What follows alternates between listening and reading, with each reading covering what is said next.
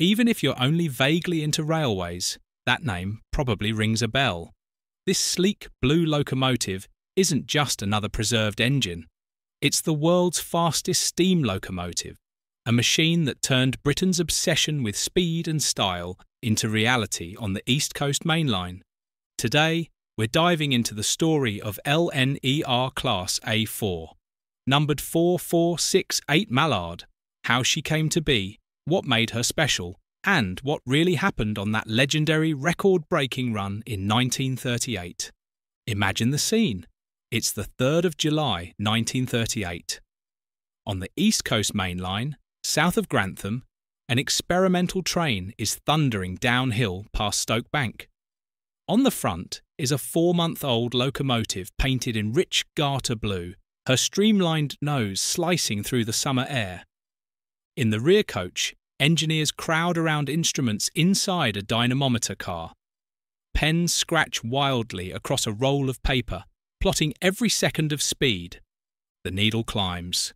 100, 110, 120, and then, for a few incredible moments, it hits 126 miles per hour, a world record for steam that has never been beaten.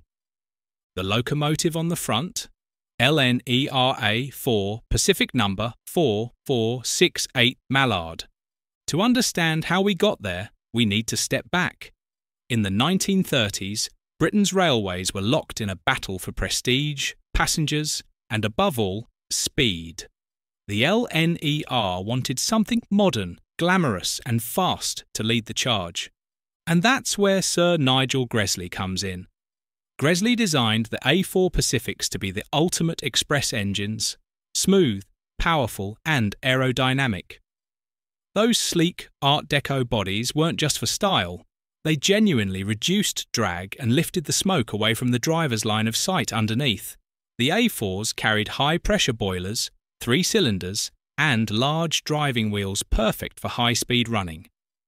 Train spotters nicknamed them Streaks, and they quickly became icons of 1930s modernity.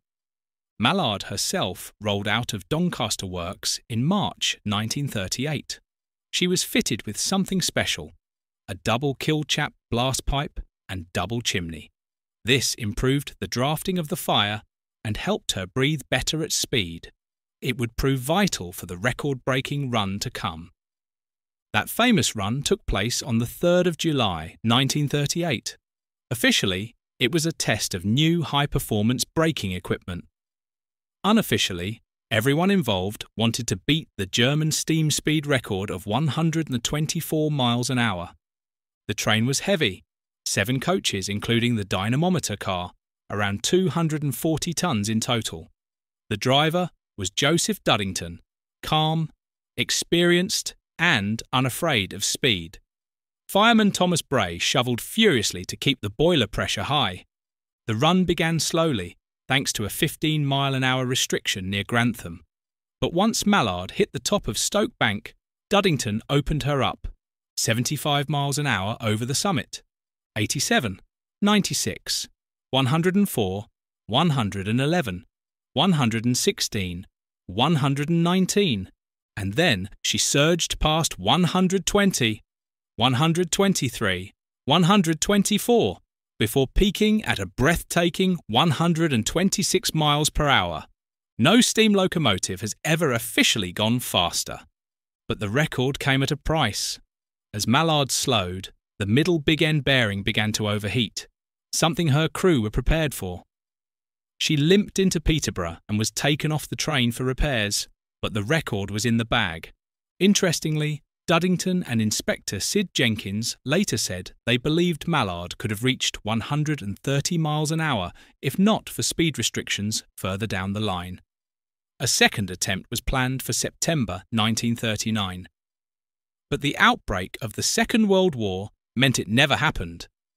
After her moment of glory, Mallard returned to everyday express duties. She ran hard throughout the war years, then continued under British Railways in the post-war era, taking on top-link services between London, York, Newcastle and Edinburgh. But steam was fading. Mallard was withdrawn in 1963, only 25 years after she entered service, yet her world record almost guaranteed her preservation. She first went to the Museum of British Transport at Clapham and later became a centrepiece at the National Railway Museum in York.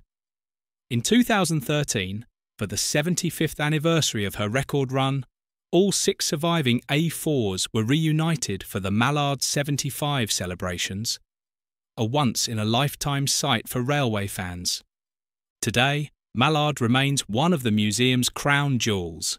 Thousands visit her each year, standing beside that iconic streamlined nose and reading the plaque that proudly declares, "World's fastest steam locomotive, 126 miles per hour."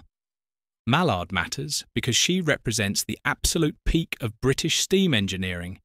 She symbolises the interwar fascination with speed, streamlining and technological progress. And she reminds us of a time when the country was pushing boundaries, determined to be the fastest in the world. If you enjoyed this deep dive into the story of Mallard, I'd really appreciate your support. Please give this video a like, share it with friends who love railways and history, and subscribe to the channel for more stories from the golden age of steam. Don't forget to ring the bell so you never miss the next journey.